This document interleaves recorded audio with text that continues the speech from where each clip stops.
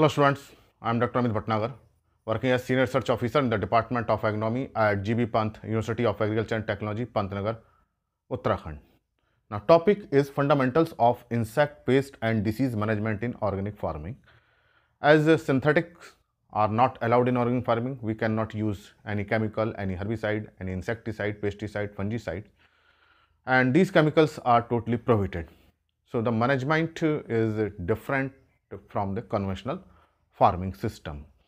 So when we talk about the pest include any harmful thing, or we can say the agent which cause the harm to the crop, and this pest may be insect, maybe disease, pathogen, maybe bacteria, fungus, even weeds. Weeds are also considered as a pest. So here in case of weeds, there is lecture already uploaded, fundamentals of weed control in organic farming. You can watch this lecture. It is available in playlist in organic farming, fundamentals of weed management. So here the major focus is on insect and disease management because their behavior is entirely different from the weeds. So weed management strategies or fundamentals are a little different from the insect and disease. Some are common but some are different. That's why there is separate video for weeds. So here major focus is on insects and disease. So in organic farming, our reliance is on ecological cycles, ecosystem, and focus is on the health and ecological balance is maintained. So that's why our practices are aimed to manage the pest as well as to maintain the quality of the environment, to maintain the stability of the ecosystem. So our practices are such that this ecosystem is not disturbed and environmental quality is maintained. So that's why fundamentals are different from conventional farming. So in case of organic farming, the important thing is that prevention is better than cure. This is the fundamental. Because in organic farming, if there is a pest, insect, disease, we can spray insecticide or any fungicide. But here, insecticide and fungicides are not allowed. So prevent the buildup of disease and insect. So prevention is very important. So we should prevent the insect to reach their economic threshold level. To reach their economic threshold level. Economic threshold level is the level beyond above they cause the economic loss. If their level or population is below the economic threshold, then there is no much loss in crop in terms of money. So prevent the accumulation and their buildup of population and infestation or infection beyond the economic threshold. So that's why this prevention is preventive methods should be adopted, and actually these preventive methods are cultural methods which are aimed to prevent and to prevent the establishment and their accumulation and further increase in population.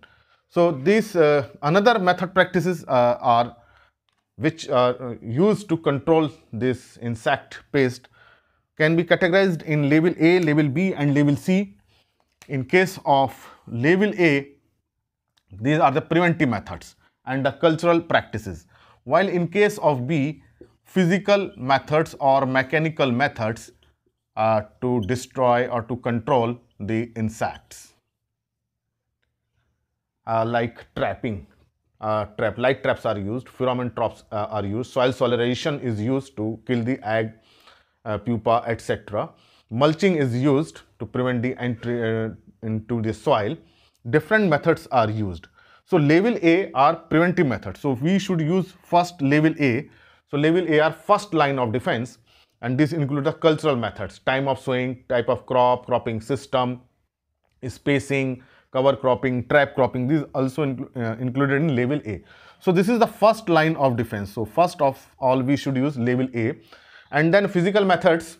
If level A practices are not sufficient to control the insect, to manage the insect, then level B practices are used, means physical methods. And the level C are the biological methods. These are the biological methods. We use the botanicals or biopesticides or microbial insecticides. So these are the biological methods. So level B is the second line of defense. These are used when level A are not sufficient. and level C is the third line of defense. Level C is used when level A and level B practices are not sufficient to control the insect and their population is increasing. So there are three levels. So first line of defense is level A, second line of defense is level B, and level C is the third line of defense.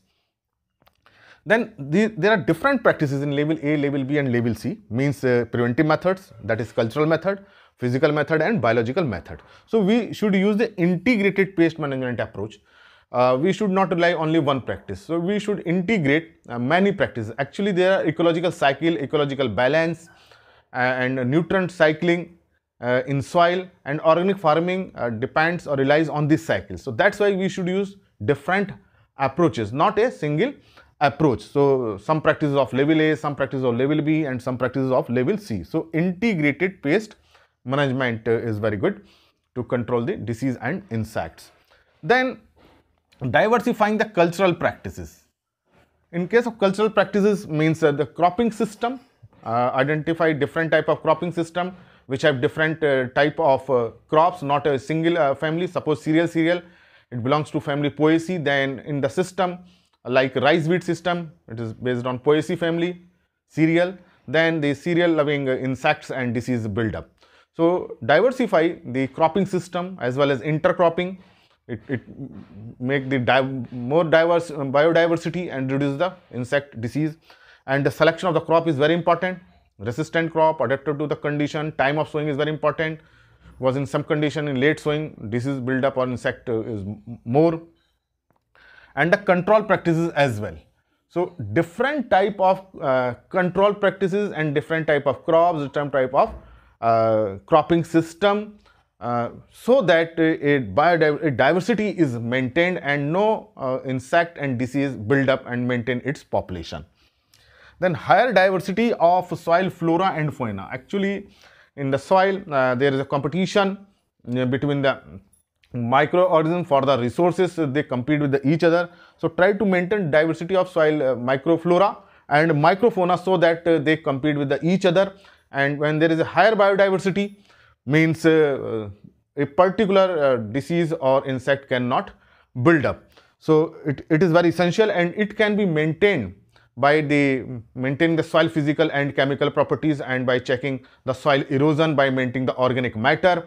So there are different practices so that this number of bacteria, fungal are maintained, and it can be maintained by the use of organics. Then conservation of natural enemies. These are very important for the biological control, and in nature predators are there, parasites are there. We should conserve, we should maintain their population either through in labs or in the release into the field. Trichogramma is very good example, and the natural enemies may be of microbial, for example bacteria. Not bacteria is not, some bacteria are natural, but some insects are there which are predator and parasites. So if we use such type of or maintain the natural enemies, for example ladybird beetle is very good example of natural enemies. If we maintain and conserve and increase the population, definitely insect and disease are controlled. Then make the habitat unsuitable for the pest. Pest require host and environment. So there is a triangle of pest, host and the environment. So there is a triangle. So pest require host, but it infects the host in a particular environment. So if we make the environment means habitat unsuitable, then this triangles break and their population reduces. How we can make this habitat unsuitable? So for example, limitation of the resources, limited resources for their growth, and we can increase the competition through the release of beneficial insects and diseases to control them. Then predators and parasitism. So we can use these methods, and natural predators are there, for example ladybird beetle. Parasites are there. So we can use the different methods to make the habitat which is unsuitable for their living, for their reproduction, for their multiplication, and ultimately their population decreases. So these are the fundamentals. It means we have to first try to preventive methods, means level A. So it is very important, level A, first line of defense. Then physical and mechanical methods to control their population. Then level C, use of biological agents, biopesticides, microbial pesticides. For example, BT gene, BT, Bacillus thuringiensis is very good example. Then in case of fungus, Beauveria bassiana is very important fungus for the insect control. Similarly, in case of virus NPB, nuclear polyhedrosis virus, this virus can be used to control the insects. So we should use different type of agent and integration, diversifying the system, diversifying the soil microflora, conservation of natural enemies, unsuitable habitat. So these are the fundamentals for the management of insect, pest and disease in organic farming. Thank you very much.